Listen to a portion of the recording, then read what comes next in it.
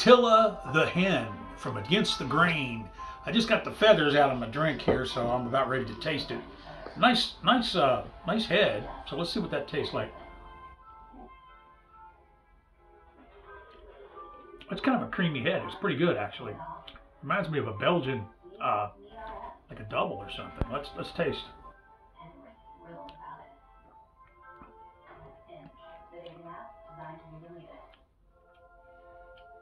Pretty good, actually.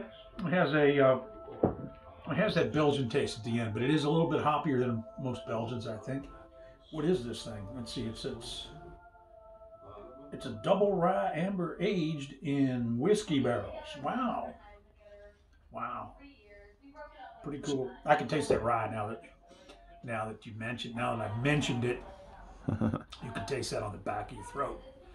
There's some heat from that rye. Cheers. Pretty good stuff. Cheers.